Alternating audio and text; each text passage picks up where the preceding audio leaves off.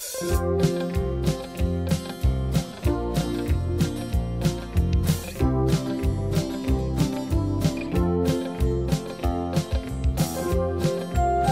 my name is Tanya McHenry. I was actually born in Washington. My mom's family has been in the Valley since for a very long time. And my dad, he's technically my stepfather, but that's just biological. He's been my dad since I was 7 years old.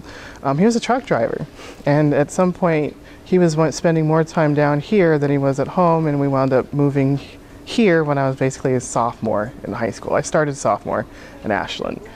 And one of the first things I remember coming to the Valley after we kind of lived in a little mobile, like a trailer in my great aunt's house in Talent, was when we were looking for houses. And Ashland was described as this really diverse, great place to be, and we were supposed to avoid Gold Hill because the KKK existed there. This was not something I actually really knew about. I mean, the KKK is something we barely cover in history, but the idea that it was here was probably one of the first eye-opening things. Because we came from the suburbs, like on the outside of Tacoma, Puyallup, that area, and it just wasn't something that ever came up. We did wind up moving to Ashland. It was outside the city limits, but Valley View.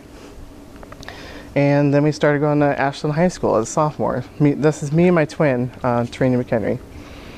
And that's kind of our introductory to the Rogue Valley. At some point we had visited here when we were younger. I don't actually really remember that, because I think we saw great-grandparents or something, but I have almost no memories of that visit. So that technically wasn't the first time we came to the Rogue Valley, but moving here is the first time I have strong memories of it. Ashland High School is not diverse. It was not diverse. So somehow early on I realized that when people say Ashland is diverse, they're talking about like lifestyles and different cultures. But going there, I know it was not diverse.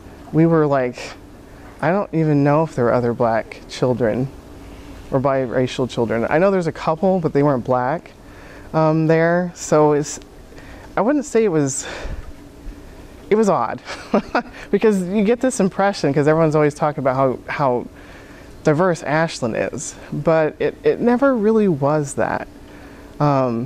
And I don't think it really is today. I think that it's still being described as that, but I like to kind of laugh and say I can kind of make fun of Ashland because I grew up there.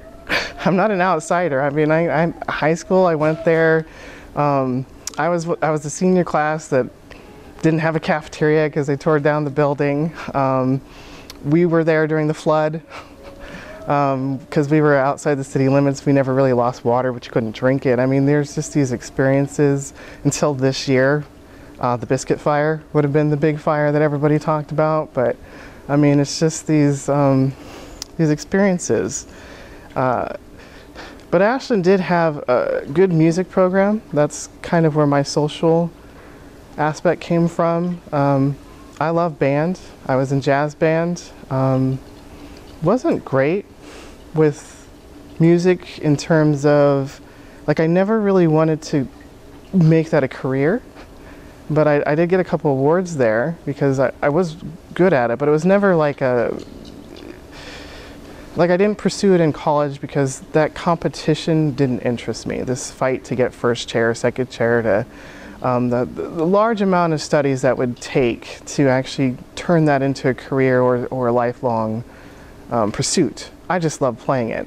It was one of my most favorite memories are coming from performing at Ashland. And I always thought it was hilarious that we had a marching band, but we didn't really have the uniforms like Phoenix did or Medford. We just kind of went around in like cover buns and like, it was just, and even the 4th of July parade, we wore tie-dye shirts and stuff, which was out of the school season, but I did it at least once, because why not? But it was hot. And when we go to Klamath Falls, and it gets so cold, the heads of the drums would just burst, so you're not even getting a beat by halfway through, but I played a trombone, so I could at least wear mittens because you don't really need, you know, fingers to play a trombone, but going to Klamath was always interesting. Some of the other early memories I have from Ashland, though, especially when it comes to like feminism, is actually surrounded around 90210, the show, which was really big when I was a kid. We were allowed to watch 90210. Melrose Place was an absolute stop, which came on like right after it or something because it was just too racy. And one of the reasons that it has such a strong memory is there's this episode where they're talking, I think they were talking about condoms. And there's this, at some point, I think it was the character, was it Donna? I can't remember her name, but she starts talking about if you have a swimming pool in the backyard, whether or not you should teach the kids to swim, even if you don't want them to, because there's always that risk. And this is something that came up at Ashland a few times, because I remember like they were freaking out because the nurses, I don't know if they were she was providing condoms or talking about them or something. Whatever it was, they didn't want it on public school grounds. So my memory is that a group set up across the street in the parking lot and just handed them out there. And I mean, Mountain Street, I don't know who actually owned the parking lot back then, but it sounded like anytime there was some sort of protest or whatever, that was not considered school grounds or something. I'm not sure why they were allowed to do it across the parking lot, but I remember there was more than one time where somebody would just stand across the schools right at the parking lot on like a sidewalk or something and do things, because that was considered like public. So yeah, and the other memory I had was there's something going on with daycare. They being adults, parents, I didn't really kind of separate them at the time. I mean, parents were adults, vice versa. This real strange fear that if you made it easy for a teenage girl to get through high school, that the rest of us would just run out and get pregnant, which was just crazy because that's not really how that works. But at some point, I feel like someone was trying to get a daycare there so that the girls that did have babies could finish school. And this was a big controversy at the time. I don't actually remember where my parents fell on this. I have a feeling, though, where they fell then might actually be different today. They seem a little bit like different people to me, but some of that has to do with how I perceive them. But yeah, I do remember that coming up. And also remember we had a friend, Kimmy, she's still in the area. We were trying to put together a diversity club. I believe Kimmy she's Mexican and she might also be Native American. I don't think I knew that until recently because it just didn't come up. We had no staff member who was a minority back in there. There was one part-time art teacher that we tried to get involved with, and she did try to help, but we didn't really know what we were doing.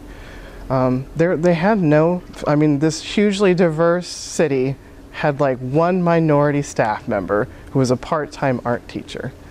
And as much as Ashland likes to say that they really love the arts and the music, you look at how they support football and cheerleaders and the fact that we had to pay for our own music partway through. They like having band and art, but it was never supported to the degree that the sports and the cheerleaders were. They went to Japan, they got new uniforms. Band didn't even have uniforms. We had jazz band, definitely had choir because we went to Disneyland with the choir, I think, at once. And maybe the orchestra? I think there might have been an orchestra then. But again, we were outside the city limits. I remember we rented my trombone for years, and when I went off to college, all I had was the mouthpiece because I needed a different mouthpiece for jazz in order to get the higher notes. Couldn't afford the actual trombone itself, and they had to pay, I don't know, something, because we weren't in the city limits, they had to pay this extra fee in order for us to do extracurricular activities. And I know in the end that was a bit of a struggle. We didn't go to Disneyland the last time the band went because there was just no money for it. And I remember telling them, not to worry about it. We'd been there a couple times already. but that was just a thing. Yeah. I think there's a lot of concerns now, like the bullying that I hear about. Okay, so that was not a thing in school. I mean, bullying was, but there was no way for bullies to like chase me down on my cell phone into my house. I think we had maybe 1 or 2 people in my class that ever had a cell phone, and they were the wealthiest kids in the school. So I grew up, I mean, they kind of call us, I like to call us the Oregon Trail babies. I think the other one is like, maybe it's an exennial. We're this group where we grew up without certain things. Like, we didn't have cell phones in school. We did do the online cat screeching modem thing, but we're not, I mean, sometimes I'm classified as Gen X, but I'm really not. I didn't have the dot-com boom was happening when I was like in school. So I wasn't in the workplace. I wasn't really buying from it. I wasn't part of creating it. And then you have the millennials, which I do have a lot more in common with, but I remember when there were not cell phones. It's just this kind of like, why? I remember when we had like these huge, I don't know, 50-foot telephone cords. I mean, that was mostly like the 80s, but I do have some memories of that. And also the laser disc kind of thing with the VHS. And my parents were whining about, like, I think 8-track tapes were not a thing or going out. Like, I have these memories. I didn't use an 8-track tape, but I remember the fights about it, or arguments or something. And those weirdo, like, car truck things they had. Like, the front part was like a car, but the back had this, like, little tiny truck thing that you don't really see anymore.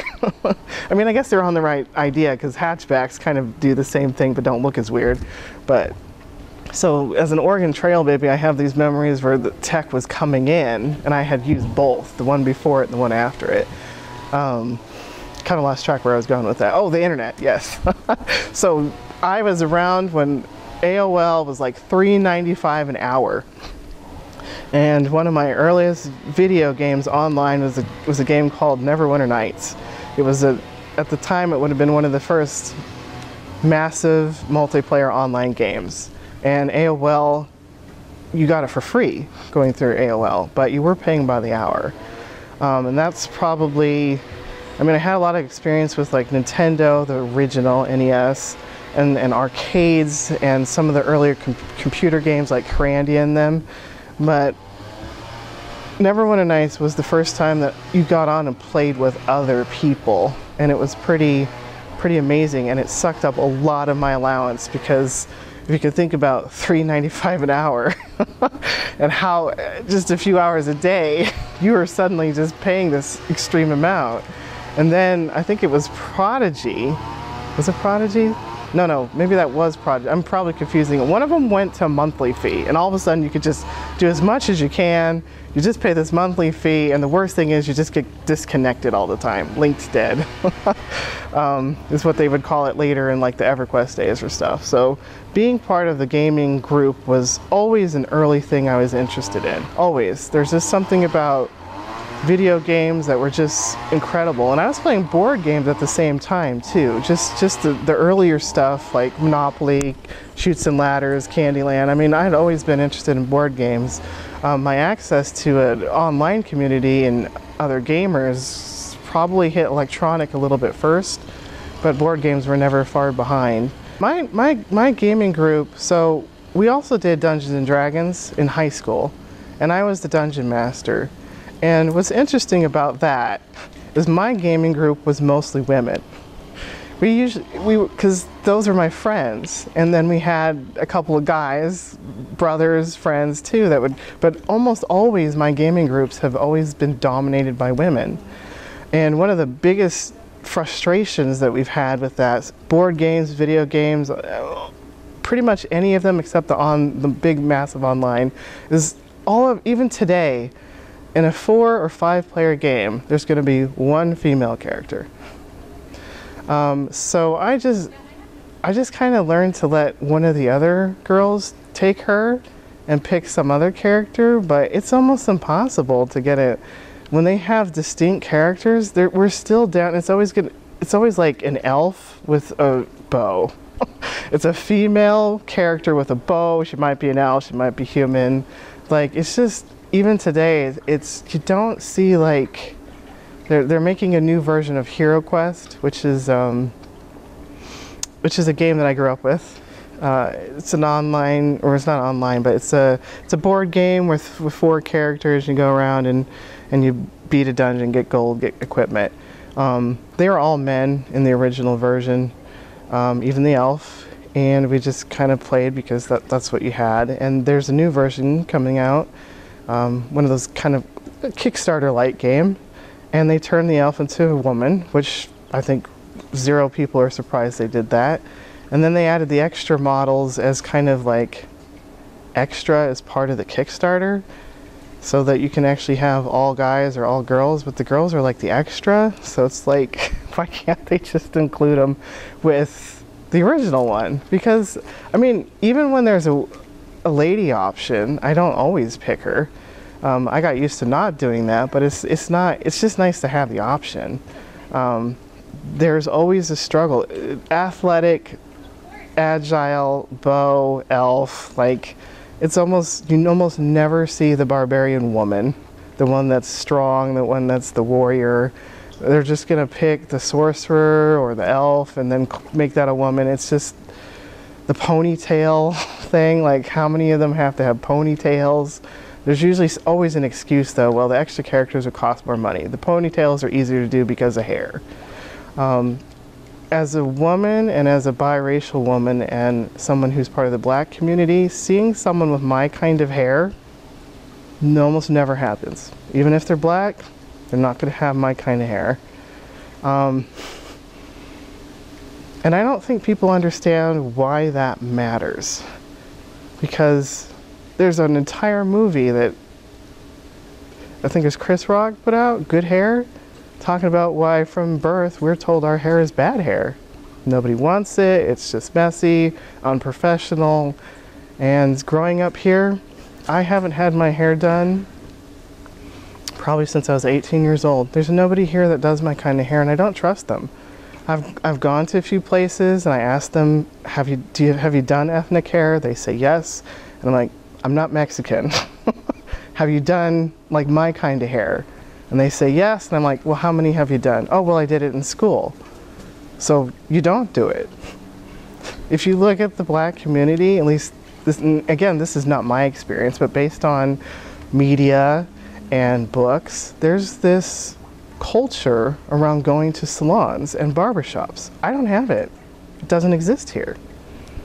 I mean, I don't know what I would get out of going to something like that, but I get the impression that in the black communities, this is a large part of it. So I let my hair go natural years ago, and I am absolutely certain I have lost jobs over it because women, especially women, don't consider it professional. They think it's messy, and I just do not care anymore. Because this is the hair God gave me, and I'm not. I gave up on doing that sort of thing a long time ago. I was always a pretty good student, actually a really good student, and then things started sliding a little bit in junior high, or when I was a junior, and going into a senior. And the number one thing that kept me getting up every day is I love music. I mean, it's almost always the first thing school's cut. But when I didn't want to go to school, when I didn't want to do any schoolwork, I wanted to play. So, and I even got up early for jazz. And anyone who knows me for a long time, I do not like getting up in the morning. I got up early to play jazz. And Susan Foster was our band director. And at some point, I became the eldest trombone person. And she pushed me for solos. I hate being in front of people. So coming out of high school, things started falling apart. I was depressed. I was fighting a lot with my siblings and my parents. And I was starting to realize that I was black. And I was kind of mad about it. I spent most of my life not being able to talk about it. Like, I bet the word racism never came up in most of my household because nobody wanted to touch that topic, and I think they maybe thought it would cause problems or make people uncomfortable. It's just almost everyone I grew up with just never bothered to ask what the experience was. And so I was going through all of that when I told my parents I didn't want to go to college. I wanted to take a year off, just kind of breathe or do something before I pushed myself. And what Ashland did is they got my counselor, which I think his name was Rodney at the time, and the principal and another teacher and my parents. So I had 5 people sitting around the table telling me why I had to go. And if I didn't go, I'd ruin my life and I'd never go again. But it's all these statistics that say if you don't go straight out of college or straight out of high school to college, you're just not gonna do it. So I actually wound up getting scholarships to, like, I think it was Pacific Lutheran up in Washington, and they did the whole brag thing where they said I got like $2,500 in scholarship money and something else, and then I got my award letter. I think it was $17,000 short. I mean, I could do math. I graduated high school, and I didn't understand what I was supposed to do with that. So because I was so depressed, and my parents, I'm a first generation college grad, they didn't know. So I just kind of slept in bed every day, didn't do anything, just thinking that I don't know what you're supposed to do when you have this shortfall, because it doesn't tell you.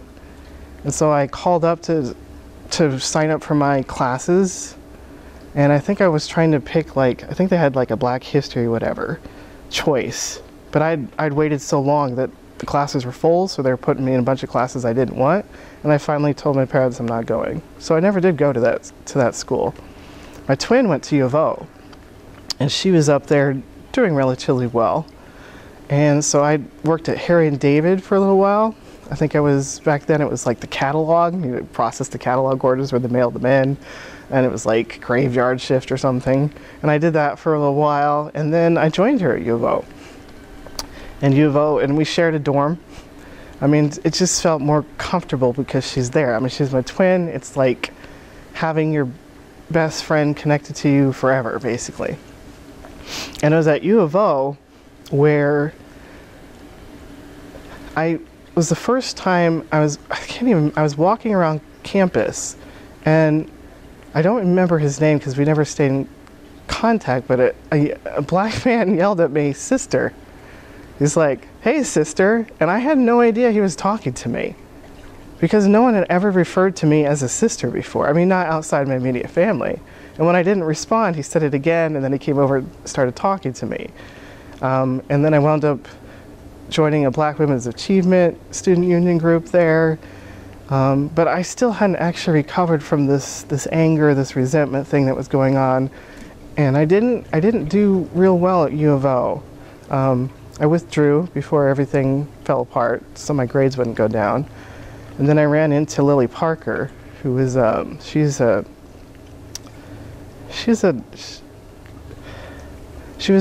advisor. She went back to school at 55 years old and became an advisor at U of O. And she is a black woman. And I was kind of floundering, and she brings me into this room and she shows me this picture of Martin Luther King, Malcolm X, and Mandela. I knew who one of those people were because they don't teach you that in school. They don't think it's important. And she just started opening up to me. She wanted to keep me in school if she could, but she cared more about like how I felt, how I was handling things. And we had discussions about Black Women of Achievement group because they were nice ladies, but they would say some things like inviting mixes to parties and stuff. Mixes is me, biracial. I call myself a biracial. I don't like the term mix because we use that with dogs. But there's not a right term to describe people who are not all of one thing. We're still trying to figure that out as a country and as a world, really. And I told her how some of those things made me uncomfortable. And we just had these long conversations. And she's like, well, they're not saying that to be racist. They're saying that because they're black. And I was like, it feels similar. But it was never quite as bad as what I ran into here in Southern Oregon. But this is just kind of a long story to say that I struggled for a long time for a lot of reasons at U of O. Then I had to move home because no money, no work. Went back home, went to Harry and David again. Just this seasonal work year after year, to the point where when I tried to get full-time work, I was punished because of the gaps in these seasonal works. And they're like, well, you didn't work for 3 months. I'm like, well, Harry and David doesn't hire most people for permanent. So it's like I didn't do anything wrong, but they're like, there's too many gaps. And then at one point, my twin suggested that I look at SOU, because that's where she went to. And I was like, they're not going to give me financial aid. I screwed up everything at U of O. And then while working at Harry and David, I went to financial aid office to a lady named, I think it was Peggy Nestosis, and she sat down with me and she's like, here's what we can do with your financial aid. She's like, you won't get enough money to live on, because at this point I'm living on my own. But we can get you into one class once a week and you can continue working. And that's what I did. My dad gave me like $400 or something for books because I didn't have money for books. I mean, I'm working an almost a minimum wage job at Harry and David once a week, like Wednesdays at the time they didn't have the RCC SOU building, so it was like with the Job Council building that on Market Street, that's where they're having the evening classes. And I started with one class a week. And I had to beg my supervisor for those tests, because for reasons that make no sense to me, you have all these nice schedules that work with work and they work with school, and then when they put out the finals, they don't care. And if you could lose your job for not showing up. So I just let them know long in advance, the weeks of the finals, and I'm like, please just I don't know what day yet, because they don't really release the final test days, and I'm like, I just need the one, even just a few hours to take the test. And then I did that for a little while. So that was like, it's not even a part-time, it's like it's a part-time student. So that was the one class. Then I went to half-time at some point, got hired by US Cellular. They closed the call center the day that we graduated our training. That was probably made the news for a little bit. And at that point, I finally went full-time. So by the time I was full-time at SOU, I was a non-traditional student. Barely, like the age group, just barely. And what that meant was, it was just a different experience. I never really had the full college party, whatever student, it was just different. And so then I graduated from there with an offer at Asante. And I finally thought, I made it. I'm in decision support, I'm doing reports, I'm doing this critical thinking thing, I'm making more money than I could ever imagine. And then I get laid off 6 months later because we hit a massive recession. And so I'm unemployed for almost 99 weeks, which is the extent, because they extended it to 2 years, trying to keep people from, basically, we had nothing. And I'm still having this problem because I have these seasonal gaps. Can I ask you a question? Sure. Your time at SOU, Mm-hmm. So you really worked towards getting full-time because you saw that as an opportunity and an avenue. What about being black at SOU? What about being biracial at SOU? I remember... You were working. I was. I had very little social life because I'm a non-traditional student mostly. Like non-traditional enough where I didn't have to chase my parents down for like tax returns anymore. They were always late. Didn't matter that I needed it for financial aid. Like just constantly could never give me anything. And they are constantly self-employed, which made it just a huge mess. So I think it was like at 25 or something, you don't have to ask them anymore. So when I went back, finally I didn't have to like wait and beg and whatever. So I'm a non-traditional student. I'm working full time, and I just didn't have much of a social life. I did clash a lot with different SOU students. I remember going into, they put up this, I want to call it a green tax, a green fee, something to help SOU get off of traditional energy. And they're trying to get me to sign a petition in the middle of class. So it's not like where you're out in the courtyard and, you know, could just bypass them or talk to them. It's in the middle of class, you're a captive audience. And I basically said no. I had scholarships at one point. I actually got a diversity scholarship. My scholarship does not cover fees. So all these fees they tack on comes directly from me, and I can barely afford it. I'm living in a mobile home park because I can't afford to live anywhere. And if you live too far out, they try to push you to get on dorms or whatever. So I'm just living in the same mobile home park that burned this year. And I'm telling them no. For those of us who are just struggling to make it, we can't afford these $15, $20, $30 fees that they keep tacking on. And she looks me straight in the eye and she says, buy one less CD. And I'm like, I don't buy CDs. I can't afford those either. And so my engagement with SOU didn't improve over time. It got less because the relationship with these, I understand why they want to do it, but the people that struggle, I don't think they understand the technology fees, the green fee, even if it's a good cause. The students that were pushing these, they just had no concept of, you know, going to Winco and, you know, pulling out your $20 and like counting it so that when you come up, you're counting in your head the entire time. This is what I have. You don't just put out another dollar. This is your budget.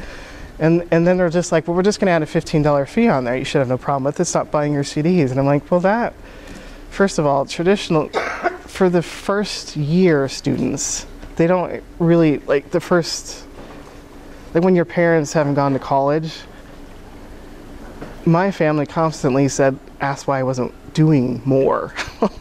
Like, you're going to college, how come you're not working more or whatever? They don't understand that like 2 hours in class is like 4 hours studying or something in order to do well. I mean, you could do less and maybe not achieve as well, but just that whole idea, you're struggling with people who don't understand what you're doing, you're struggling with things at work. I remember I hated group projects, despised them. And every professor's out there sitting there thinking like, well, I'm gonna have a group project. This is gonna do something because they're gonna work that, you know, because you have to work group projects at work. I understand that. But every time I had a group project, the same conversation always came up. Well, I don't want to do anything on the weekdays, so we'll just wait on the week, or, you know, something like that. I'm like, I work. So if you guys want me to contribute anything with this, these are the days that we meet. I mean, and that's more of a non-traditional thing. SOU, I graduate, get hired by Asante, get laid off very shortly after, do the unemployment thing for almost 99 weeks. By now, because of the Harry and David off and on seasons, a very short time at Asante, nobody in the valley would touch me. They're basically saying, I'm not a good employee. Chase automatically rejected my application and I hadn't even submitted it. Like I guess they were scrubbing pre-applications and they just saw the multiple years, and I kept trying to tell them like, yeah, but there's only been one job since I had my degree, and it was during like the worst recession ever, and nobody would give me any time of day. And my sister's telling me, you know, this might be a chance to leave the valley. And a lot of people do. We can't stay here. The jobs aren't here. A lot of people who live here, locals, have to leave and then try and come back. But of course, at this point, I'm thinking, I'm just going to leave, and why would I come back? I mean, if it works out in New Jersey, I guess that'll be it. But at some point, I do decide, okay, so I'm on unemployment. My biggest problem now is nobody trusts that I can actually be a good worker because of all these odd jobs over the years, and none of them are in the actual field that I'm interested in. So AmeriCorps puts up these volunteer positions, and one of them's with the Job Council. I don't know anything about AmeriCorps. I've heard a little bit about Peace Corps, but at this point I have no idea. So I start looking into AmeriCorps, because even when you have no money, just barely, because my unemployment was not good. I mean, it wasn't even a full year on my last job, so I'm just kind of holding on to what little money I have, making very little, but I still have internet. And I'm playing games because that's my social thing, but I'm not hugely enjoying it because I'm so depressed. And Job Council basically talks about needing a volunteer to work with their youth. This is, I call them troubled youth, people who didn't finish high school, most of them, or have some other thing that's kind of getting in their way. So I apply. And I go to the Job Council, and I think I'd used the Job Council maybe once or twice to put my resume together. And I have this conversation with Tiffany Grimes, who's in charge of the youth program there. And they have a lot of questions for me. And it's like the most realistic interview I've ever had. I mean, I feel like I want this and I could do it, but and there is probably some desperation on my part, but I'm also thinking like, this could have been me. There were several parts during my journey where I could have wound up as a teenage girl who's pregnant, or someone who got into drugs, or all these other things that could have led me into this troubled youth description. And I think I could do it. And I'm all worried about it too. Even after I do the interviews and I'm kind of high on the list. Also, they just don't get people with economics, business degrees, that sort of thing. And I'm thinking, you know, a year of doing something will look good on the resume, and also it's absolutely true. I come from a family who's not educated, who also didn't have a lot of money, struggled, and there's just so many places where I could have been in this position where I don't even have a high school degree, or something is just kind of getting in the way. And then they offer it and I accept it, and I keep one thing in my head this entire time. You gotta get through this, because one thing she did tell me is once they get a volunteer, if that volunteer doesn't work out, they don't get another one. Like, this is the spot they need filled. And so I worked with Youth Build, and I worked with it was like kind of a clinical healthcare. There's like two parts to it, kind of construction and then the healthcare piece. This program is largely run by women. And I had never encountered that before either. There were men too, the two construction guys, they're great. And then, oh shoot, I just lost his name. Here's the teacher. Oh my gosh, I got a picture of him too. He's on my Facebook. Kelvin? No, that's not right. Anyways, but Tiffany is running it. Dawn is there. The forestry program that they also have, it's a woman. They go out to the woods. It's just, I don't really know what they did, but I mean, there's just all these women in charge of these stuff, and they're intelligent, and it's just, I never, even in decision support, I got kind of a traditional gentleman manager, and this is the first time that it's not traditional. Tiffany is very, she's still in the area, she lives in Jacksonville, she's very, it broke me out of my shell to some extent, because at this point, had the unemployment thing not happened, and the AmeriCorps thing not happened, I could have turned into a very judgmental person, hugely, because one of the problems with going through a lot of struggles and then coming out of them is judging people who don't do that. And that I could almost feel myself going that way, because I got a great job at Asante. I'm making more money than I could ever dream of. It's certainly not something most of my family's experienced with, and you could almost forget all that path it took to get there, and then slam, unemployment. Nobody will even look at my application. And then here I am in the AmeriCorps program with the Job Council, and I'm like, and at this point I have very little confidence. But then they start doing things like filling out resumes. I'm like, what do I know about resumes? Well, I know that's not right. So, you know, help them fix that. Or what are you, helping them prep interviews. And I'm like, what do I know about interviews? I can't even get it. And then I'm like, oh, yeah, nope. And then I start realizing that there are things that I do know, even if it's not on a piece of paper. These soft skills, this critical thinking is not written on there, but it's like I didn't get this far without doing it. At one point, they had a word in Excel teacher that actually, she does both the adult and the youth program. And something happened and they were overlapping. And the adult, they didn't have someone to do Word or Excel. And so I was like, well, what do they teach them? And they're like, what do you mean? I'm like, well, I know Word and Excel, but I don't really know how to teach. And then she basically just handed me her lesson plans, and I just kind of rolled into teaching them Word and stuff. And it was more than that too. It's like I had to teach them, like, we had a couple students that would just put their bags on their chair and then go out and smoke.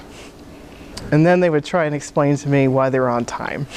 It's like, your bag is not your body. You're not on time if you're not, the clock turns and you're not here. Like, this does not work. So these life skills that I evidently developed, I wasn't very good at them in the beginning, but I was actually part of that, and the Job Council helped me teach that. And the other thing was, huge thing, is Ashland, they don't really teach it in high school. Ashland has this perception that they teach inclusion and diversity, especially around the LGBTQTA plus group. I knew that there was a presence there. It was never taught to me. Not in a way that you would actually mean it.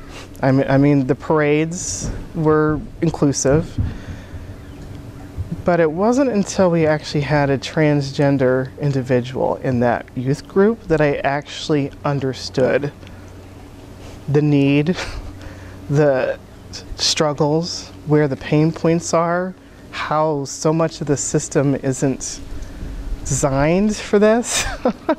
And just watched one of our students just encounter the most unfortunate things, and it just seems so pointless. Like, these are fixable things if only society would do it. So my position on that group was almost wholly formed in a complete and wholesome way by my AmeriCorps experience. Because it can be easy to forget that other people have struggles. And I was angry for a long time because I don't feel like I was ever allowed to be black. I was black, but I wasn't allowed to be black. And so that anger and resentment lasted for quite a while. And it's also one of the reasons I didn't really identify with the woman part nearly as much, because the other one was overwhelming. Like, what difference does it make when I'm a double minority? And as far as I could see, the second part of that minority has it way better off than the other part. And then I encounter this transgender individual and just different members from that group. And I start realizing that the groups are coming together, that some of the needs overlap. They're not the same. There's different needs, different issues, but seeing someone else struggle with that made me realize that the struggles can be similar. Some of the employees are also part of this group, and I'm learning from them. Still don't really have that racial part, but now I'm getting, these are feminists. These women are. And I'm starting to hear a different version of what that word actually means.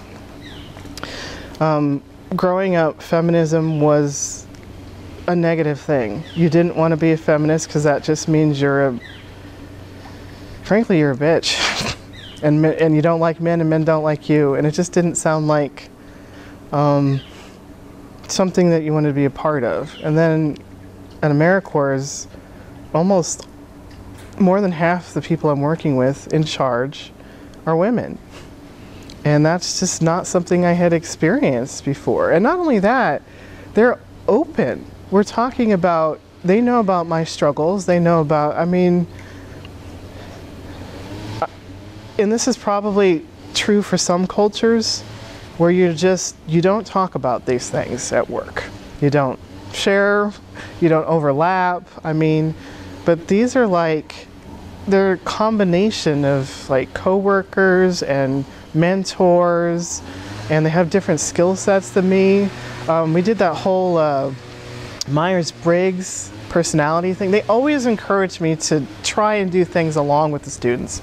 I was a volunteer, but they're trying to grow the students, and it became evident they were trying to grow me too. They have a little more resistance with me because I'm not one of their students, so they can't, like, you know, use the same tools they do to guide my behavior. They tried to get me to drive a bus once, and I was like, oh no, you're lucky I'm driving this big old van. I'm not getting in this. Absolutely not. There's nothing they were going to say that could change my mind on that. But the Myers-Briggs thing, and then that's where I realized certain personality types were shining, and why some of my stage fright actually kind of makes a little sense, and why, like, Tiffany was, I can't remember the exact words, but she can be in charge of an army, like in front of a ton of people, guiding them and stuff. And then there's this kind of this middle group where they're good with like 20 or 30 people or whatever. And there were two of us where we shine one-on-one. You could put me in a room with a student that is struggling with math, with reading or something, and I could be in there for hours.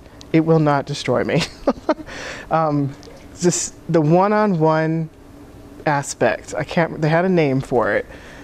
Is why I could actually sit down and just communicate with people, usually pretty openly, and not feel drained from that experience. You put me in front of 50 people and I get frustrated. I can still do it, but it is draining my energy to be in charge of groups like that. But it's not impossible. And that's also where I learned, like, I have a tendency to be a leader, but not a requirement.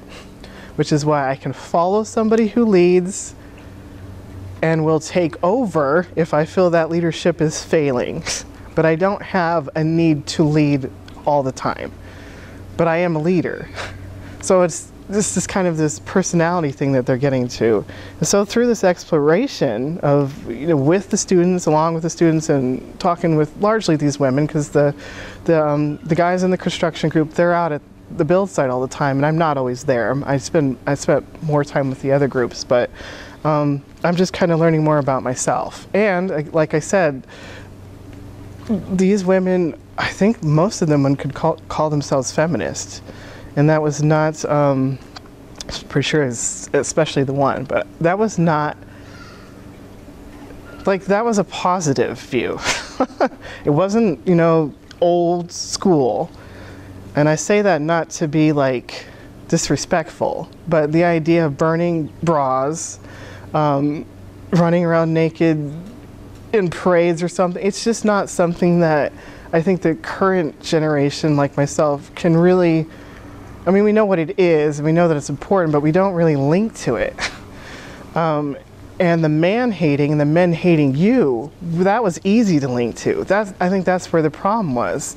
Like, this is easy to understand and you don't want it. This is still foreign, and it's probably not going to happen again. And then just kind of seeing these groups come together, and then not just being told, like, this is diverse, actually being in it. Again, the racial diversity wasn't there largely because of where we live, but actually seeing people say we're diverse, and then actually, you know, showing that was just different. And so at some point, and I don't know that there was a specific point, but I know AmeriCorps and Job Council was a large part of it. Being, I wouldn't call it active because I didn't really get active until recently. Just the consideration of other groups, the consideration of cementing where I fall when it comes to caring about other people, which is basically I do, and where I sit when it comes to equality, which I absolutely believe in. I believe that it needs to happen. I don't believe that it is happening, and it's that equality part that kind of drew me out, especially, so I have a degree in economics and I work in IT. These are not areas that either women or minorities are especially represented in. But I have seen very strong women in those areas. So it became a little bit easier to link to other women. When I started working at UCLA, I started encountering other races. I don't see them on a daily basis, but they are there. And I've had some long conversations with some of them about my experience here. And then I hit another group, another black woman, which is also a double minority like me. So I start, I don't know, just start linking the two. The other issue that came negative with feminism was the term white feminism. I don't actually know when I first encountered that term and understood what it meant. I suspect it was somewhere in college. And the struggle there is we just celebrated 100 years of women being able to vote, but not all women. And that struggle still remains because I want to celebrate, but I don't have the privilege or opportunity to forget the other woman part. Because I am well aware when someone like me actually began to be able to vote. And it didn't come with just a law. There was several years of violence and turmoil that made actually enforcing that law very difficult. I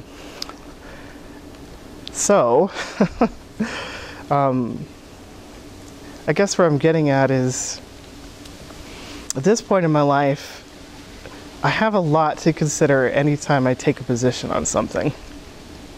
But I feel like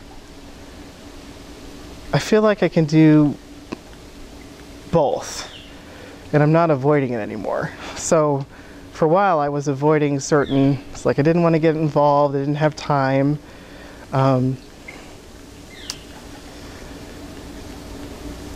The Women's March was probably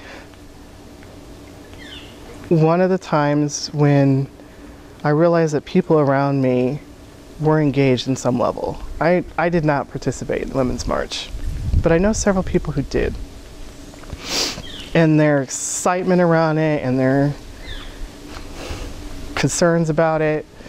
I have friends from the LGBTQIA+ community that had some concerns about it. The black community had some concerns about it.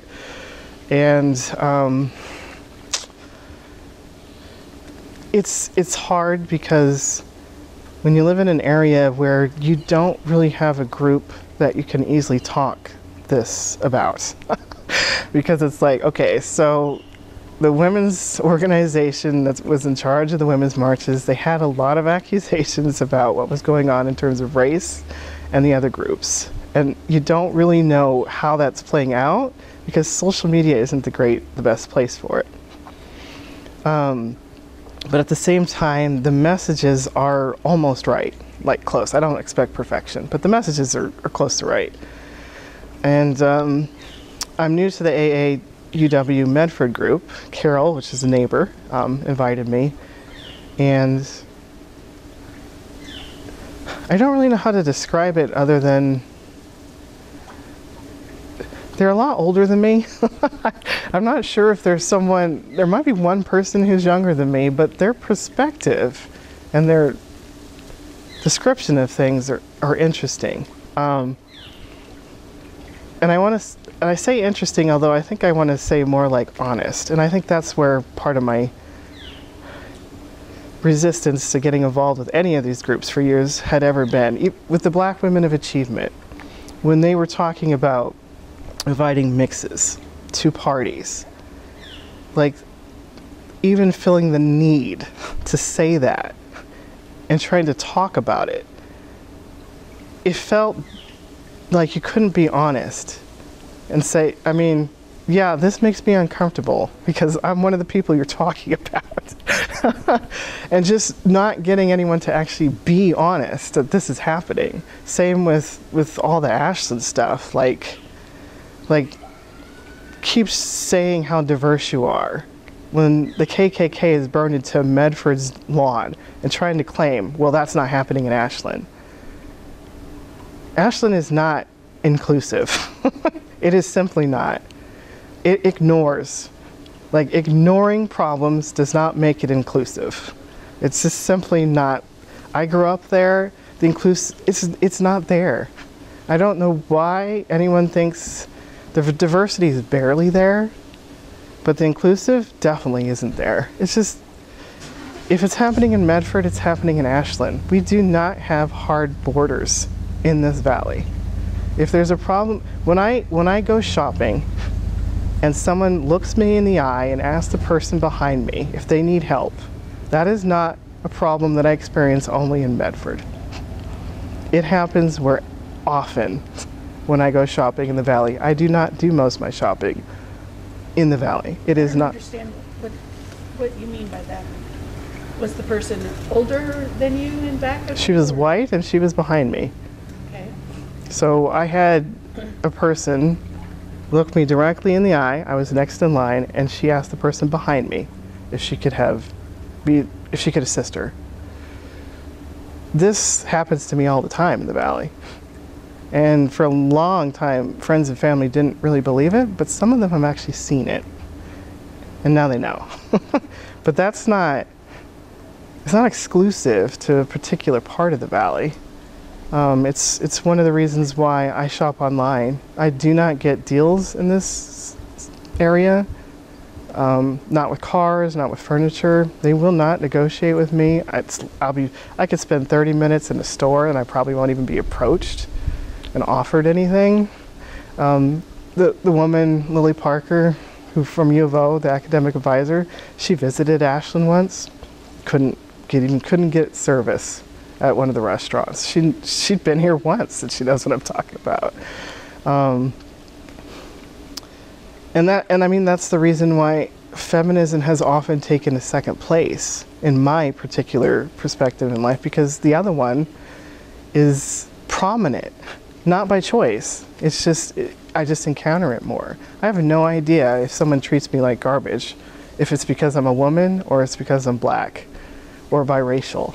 Do you think it's conscious or unconscious? Do you think it's deliberate and malicious or ignorance?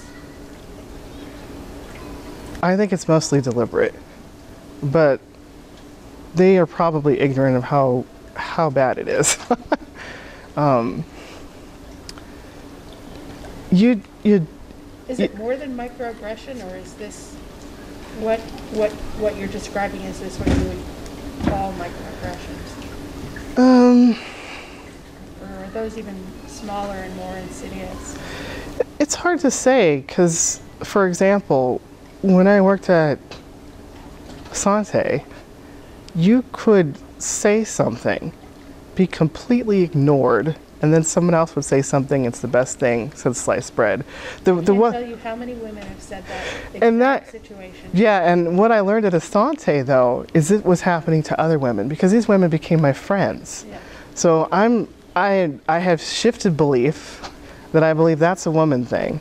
I do not know if it's worse for biracial women because they're doing it to all women. It could very well be, but there aren't enough biracial women there to know. But that is a huge problem in IT, and it does happen in the healthcare industry too. I mean, the healthcare industry has a lot of women, but in certain departments and stuff, you just don't see them in leadership positions. Do you think so? I think privilege has its own confidence. Yes. Its own assumption. Mm-hmm. Do you think women eat their girls?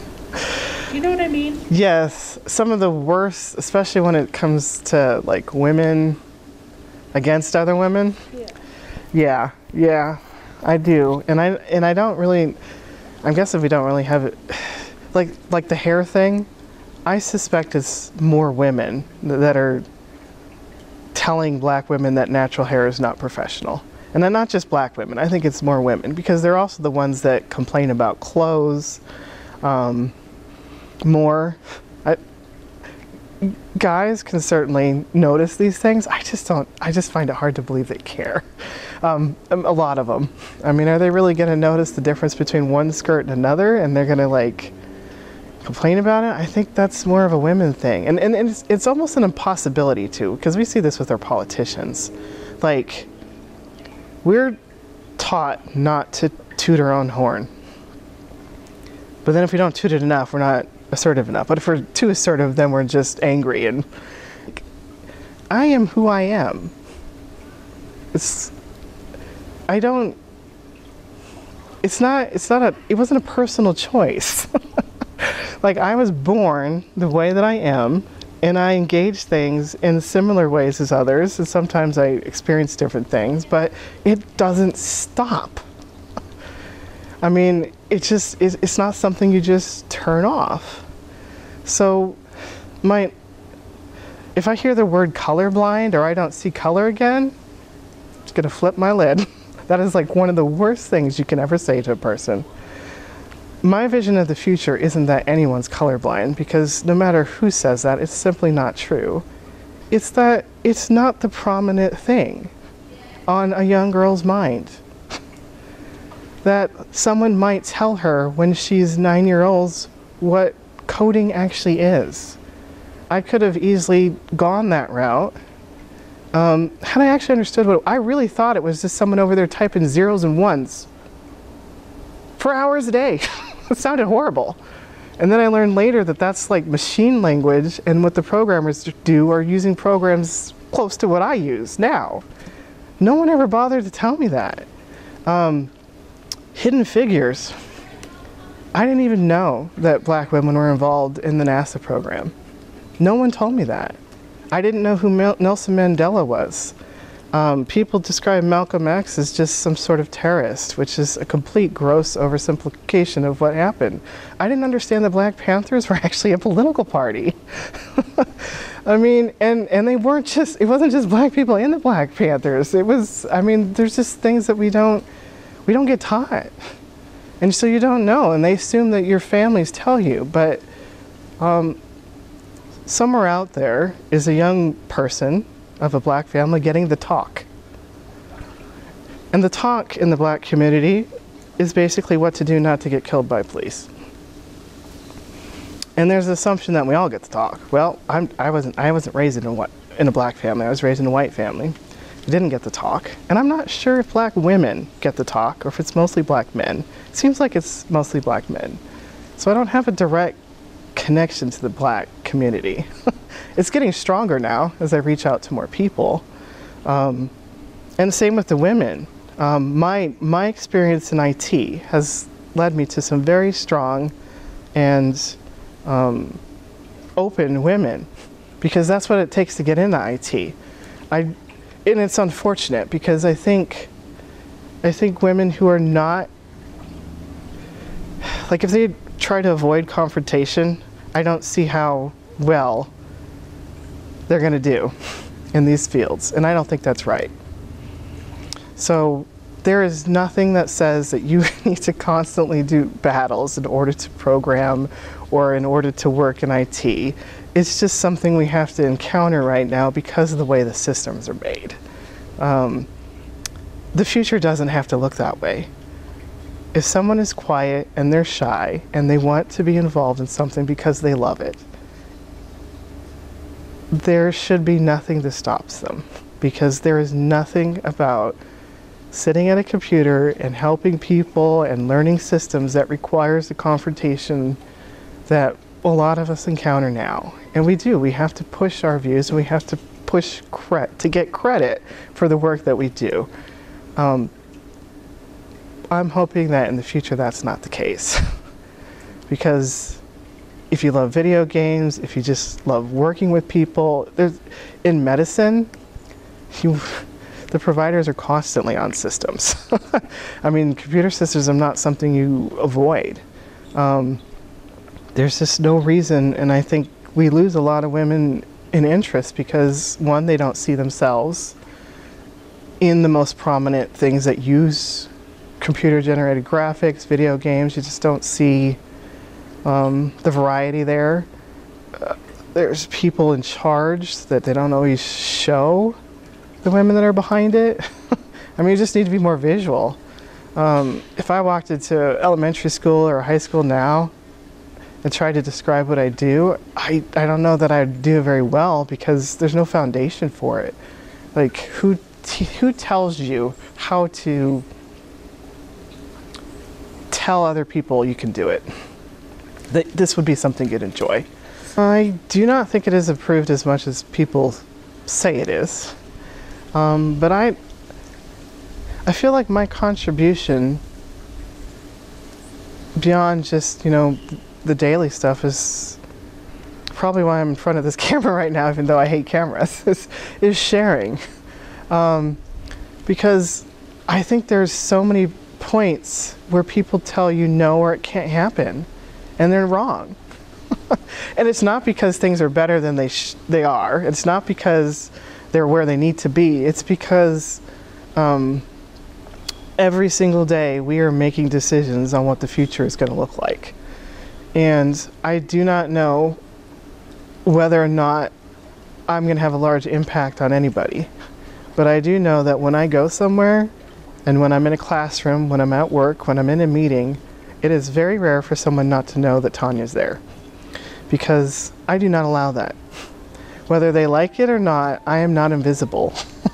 And I think a lot of attempts have been made to soften that over the years, and anytime that comes up, my first thought is if I allowed that criticism to stop me, I would not be here today.